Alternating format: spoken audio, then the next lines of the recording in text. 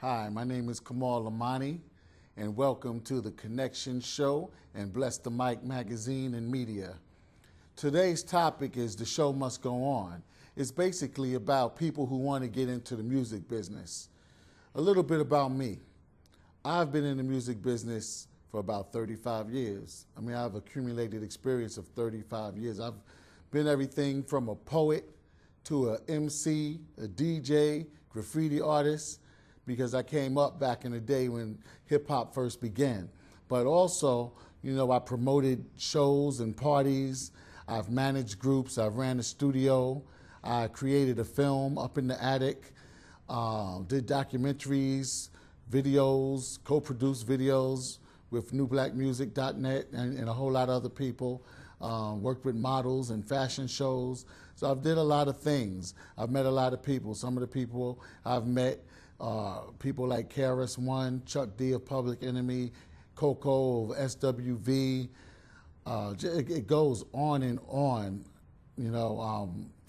Raekwon, Little C's, Lady Luck, it goes on, and I mention that for a reason, because we all could meet people, but, it's about developing relationships, and that's something in the music business and any business that people have to understand when they're coming into it, how to present yourself, how to develop, nurture relationships, how to network, so that's very important.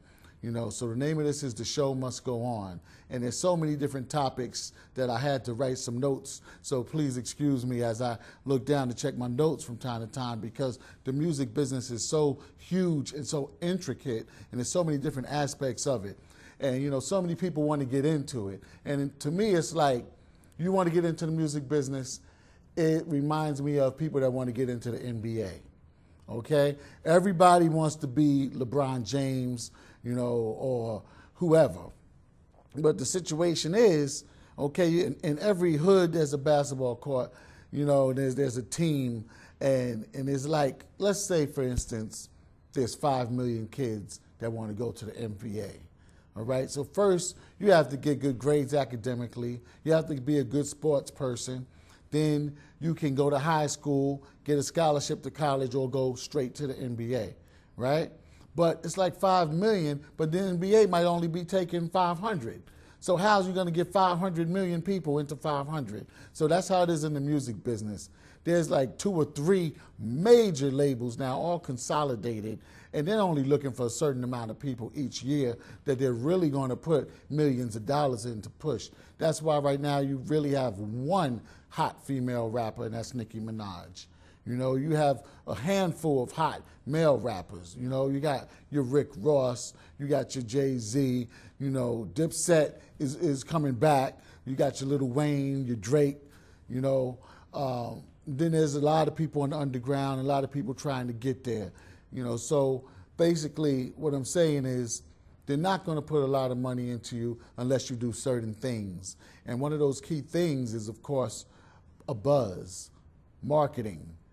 And if you look in, business terms, that's creating a demand, all right? The music business and business works on supply and demand. So if you're not in demand, who's going to want you?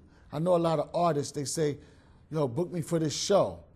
Okay, but how could we convince the promoters and the club owners that you're going to sell them out? You're going to sell tickets. You're going to sell 2, 3, 4, 500 tickets, and you're going to bring 500 people into their club or more so that they can buy, drinks at the bar and things of that nature and pay to get in. People will pay to get in. Because if I convince them that you're great and you're good and you got a following and only 10 or 20 or 30 people show up that night at the club, then you may get blackballed or blacklisted. They're not going to want to touch you or me. And my name is at stake. So a lot of times people get mad at industry executives, but the industry executives know what they're doing. They don't want their name damaged, their credibility. So what you have to do is build up a fan base. That's number one. But even before the fan base, we have to go into creating your product and creating your image. Okay, so you need a quality product. A lot of people are making music on their computers now. If you make music on your computer, you still got to know what you're doing. You still might want somebody else to check it out before you put it out there, because the mic quality has to be good, the mix has to be good, Everything has to be tight. No one should be able to listen to it and say, oh, you did that at home on your computer. And then even recently, somebody gave me a CD, and I thought they were very professional till I saw the CD was written on with a magic marker. That's showing that you're not invested in your product. You have to invest in your product, money, okay? It has to look good. It has to look just like Jay-Z's looks in the store, just like Kanye's looks in the store, Beyonce, all right? It has to look like that. If it's not looking like that, you got competition out there whose package looks tight, commercial. Okay, so that's what you have to do. You got to be on your A game because this is serious out here, and your fans got to take you seriously. You can't be in the street saying, "Oh, this is my mixtape," and it looks like garbage. So it's about your presentation, how you present yourself, how you present your package, and you can't be out there just cursing, you know, and using the N-word and things like that and not knowing when to cut it on and cut it off. When you go into a boardroom, you know, which you really shouldn't do unless they're really asking to see you, you should have representation. You should have management, and your management has to know what they're doing. They have to know how to put on a shirt and a tie and how to speak properly and know when to speak and when not to speak, or else they could say one thing and you lose the whole record deal. You know, and that's why some people get entertainment lawyers. But before all of that, you got to have the buzz. It's about marketing. And also you have to be able to get out of your comfort zone. And that's why when you watch the making of the band, and we saw P. Diddy tell that band to go across the Brooklyn Bridge and get that cheesecake, a lot of people got mad at P. Diddy. But I totally understand what he was doing.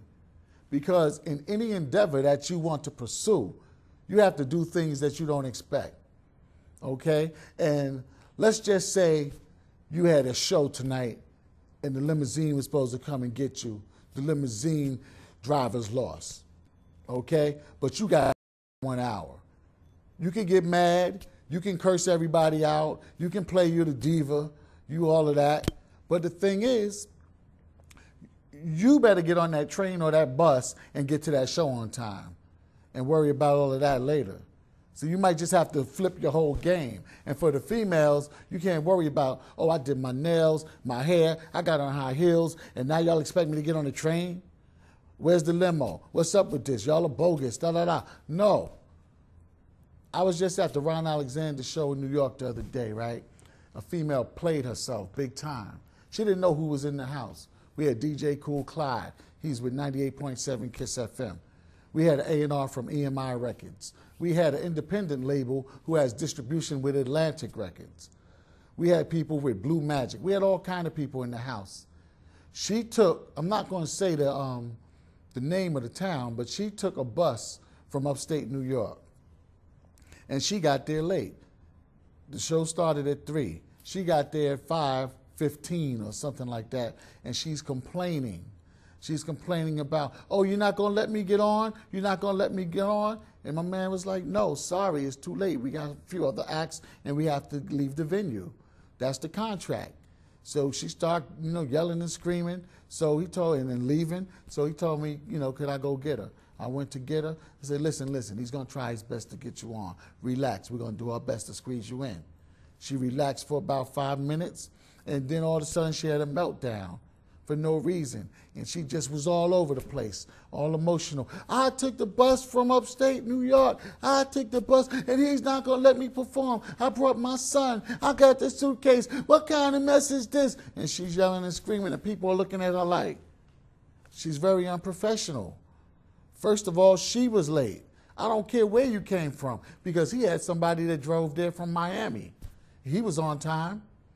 You know, so no excuses. There's no excuses. It's very important to be prompt in any business, to be on time. Do your best. If you make a mistake once, that might be your last mistake, but if they forgive you, next time make it your business to be there early. And it's also important because you can be relaxed. Now let me go back to my notes here. We're going to get into the copyright real quick, okay? You can't just make something and just put it out there without copyrighting it, because somebody will take your idea and put it on the radio and make money off of it, okay? And you can't just sample people's stuff there's a lot of rumors. Oh, you could take 4 bars. Oh, you could take 2 seconds. You can't just do that because people will sue you. They'll sue you. They'll make sure you can't perform the song like they did with Lord Tariq and Peter Guns. You know, and there was another group too. They said you can't perform it. You can't do nothing with it. Matter of fact, you owe us.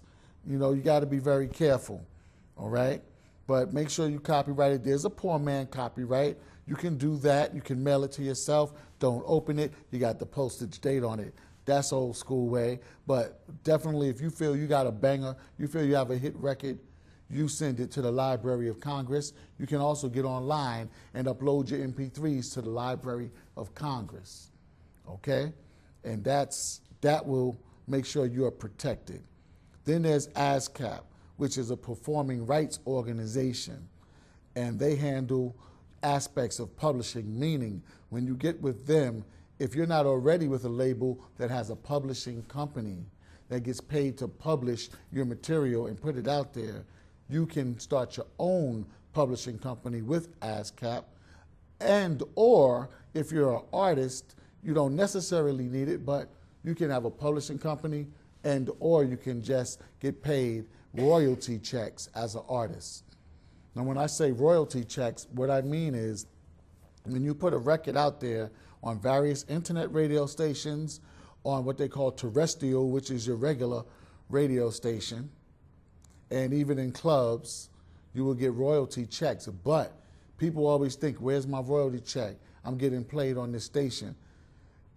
You know, they monitor randomly, you know, dealing with statistics, and you have to really be getting played in rotation on major stations all throughout the nation if you want to receive that check.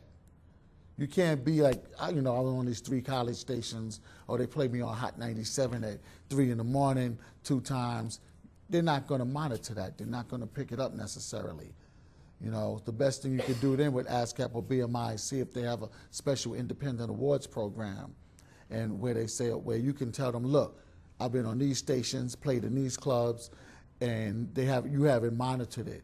Can I receive any compensation from that? And there have been times when people have received compensation for that. You know, so that's ASCAP, BMI, and CSAC are the 3 performing rights organizations that monitor your royalties. These are the type of things that you have to know instead of just making a quick song and running out there and not really knowing what direction to go in. Okay? And it's all about marketing, marketing, marketing. I once went to I think it was called the New Music Seminar, and I also used to go to the CMJ, College Music Journal. Very important, because it's very important to get college airplay, to meet college DJs. Very important, okay? And what one of the panelists said at one of these seminars was use all your resources. So we're going back to marketing so that we can create that big buzz that you need. And usually that buzz should start off on your block, in your town, in your county, in your state, and in nearby states. That's your region. You need a regional buzz. When people come through from other areas and they come through your region, people should say, they say, who's hot over here? They should say, this person's hot. You're hot. They shouldn't hear about nothing else but, yo, he's the man right here, or that sister can sing, or these people got it locked, or this record label got this whole area locked. These promoters got it on lock, meaning monopolized. Okay, you should be the only thing everybody's talking about. And then people from other regions will want to do a collaboration with you. And now you're expanding into their region, they're expanding into your region. That's marketing. You visit their region, you do your street promotions, your radio promotion, your TV promotion. But before you can do that, you have to contact the radio stations, and usually it's best to start from the bottom up. A lot of independent artists like to start from the top and come down. Like I want to meet, you know, Jay-Z. I want to meet Russell Simmons. But Russell Simmons and Jay-Z have to hear about you on the underground, hear about you on the come up, hear about you late night on the radio, hear about your buzz and read about your buzz in magazines and on college journals and things of that nature. Okay? When they start seeing you and hearing of you, you might get that phone call. You know, and you also have to be prepared to be a model, to be an actor, to be able to be flexible and to go into different, areas of the music business. To be able, if you're a dancer, do some dancing, get in some videos, get in some movies. This all increases your exposure. That's very important. You want to have your face in the place, and socially, to network, you have to be at many places that you can be at as possible. You have to show your face, show your product, promote without being overbearing. Get into conversations. People ask you what you do. You show them what you do. Okay, there's other things that you can do in marketing. Business cards. You got to have a business card. And your business card should have your website. Not just your Facebook, your YouTube, your Twitter. That's good to be on there. But you need a website that you're in control of. Because at any moment, Facebook could have a problem. Facebook could delete something. You may put something on Facebook and some more comments coming in. What you put on there disappears. So you want something you can control. You can control your image and things like that. So you want your own website. Okay? Business cards, postcards, pencils, flyers.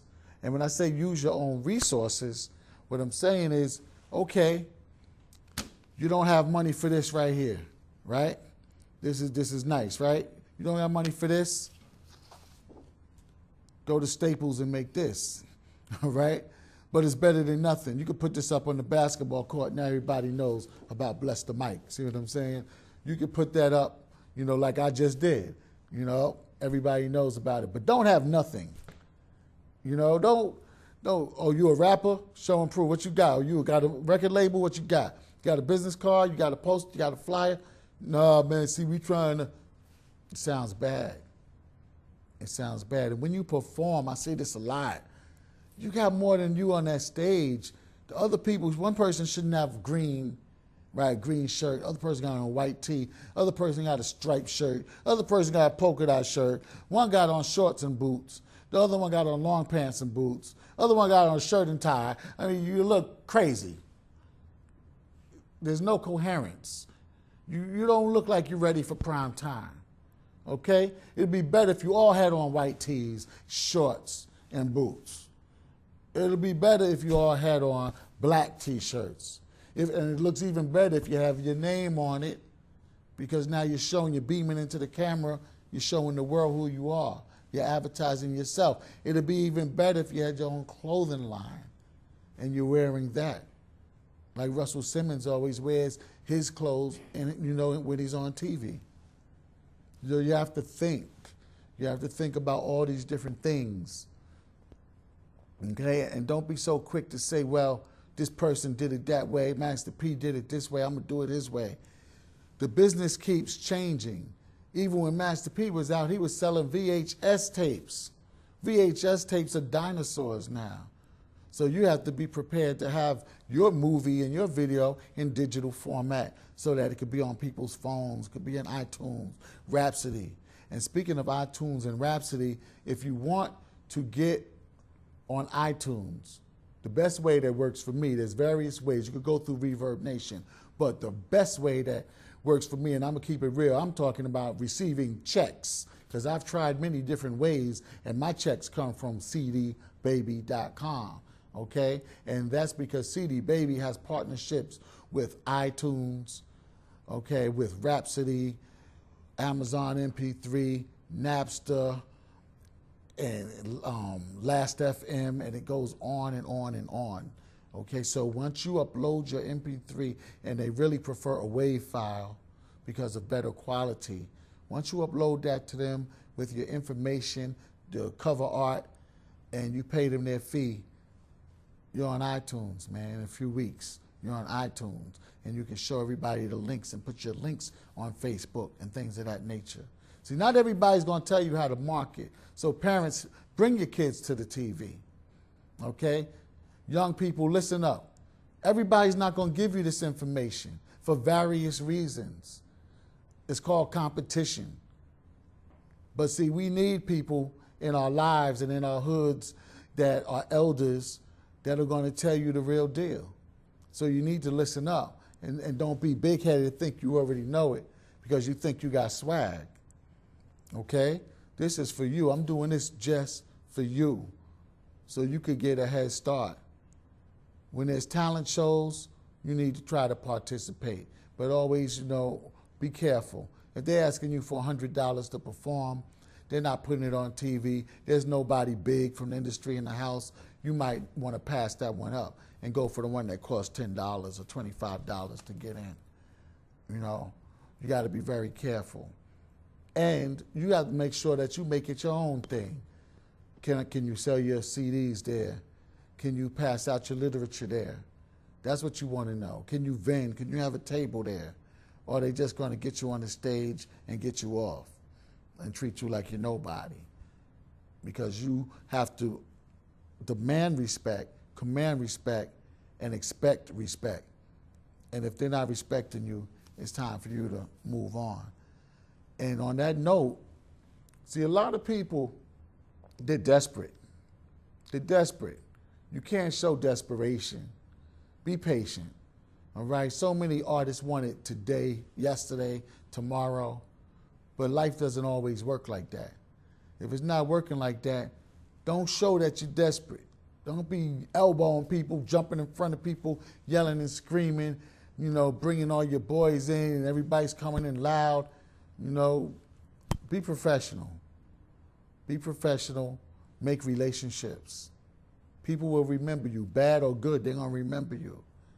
And you never know who's watching. You never know who's in the place to be and what they're planning on doing, what productions they have coming up. And if they see something in you, you will get that call. You will get that email. For live performances, try to make sure you get a sound check. And it's very important. Come early.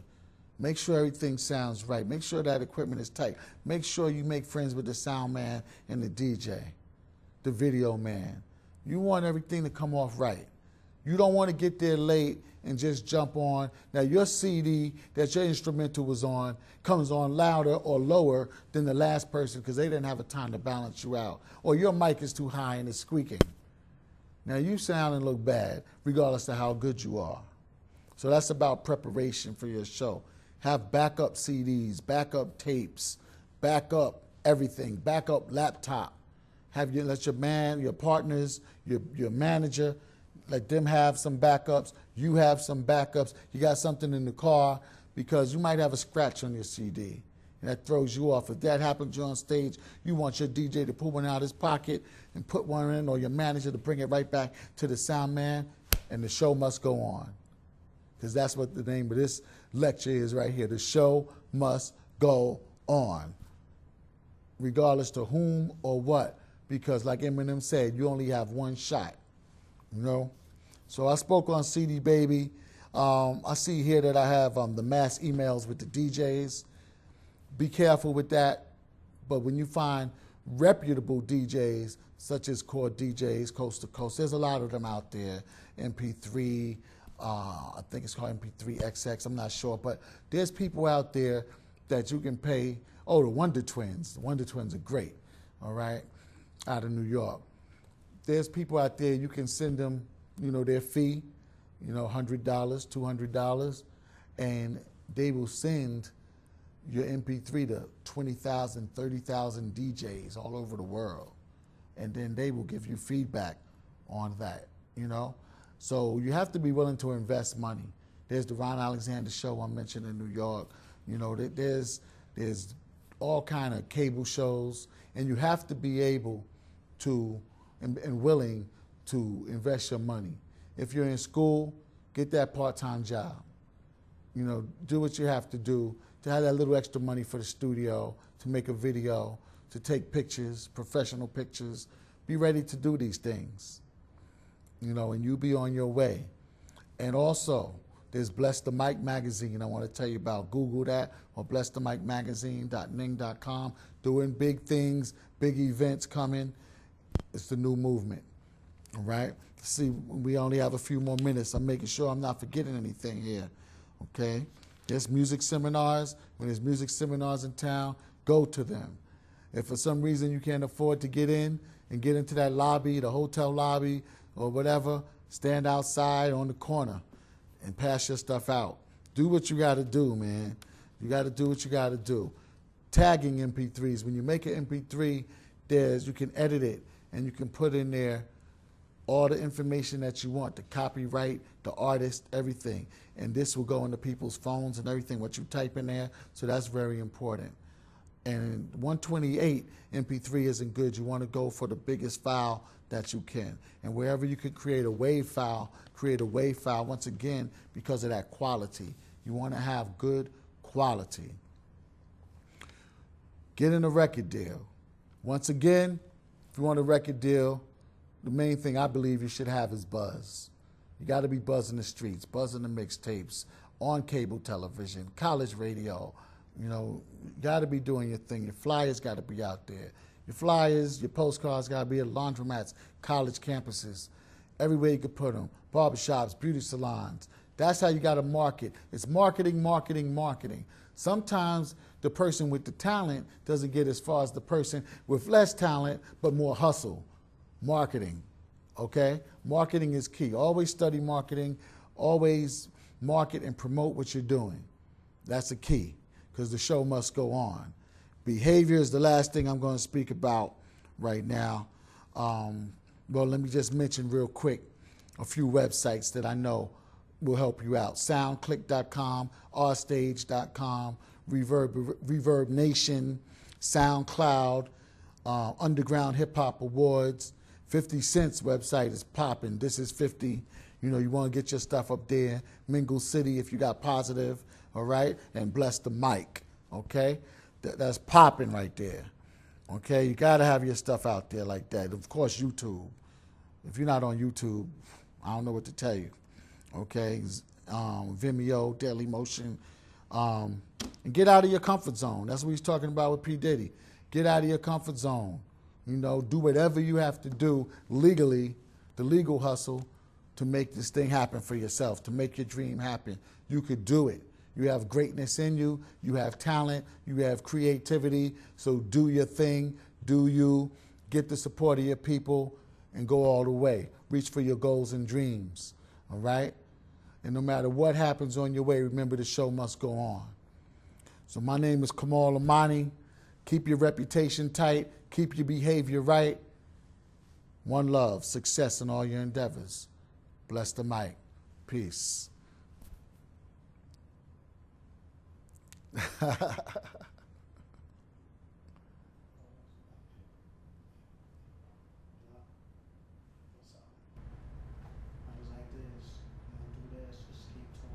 I know.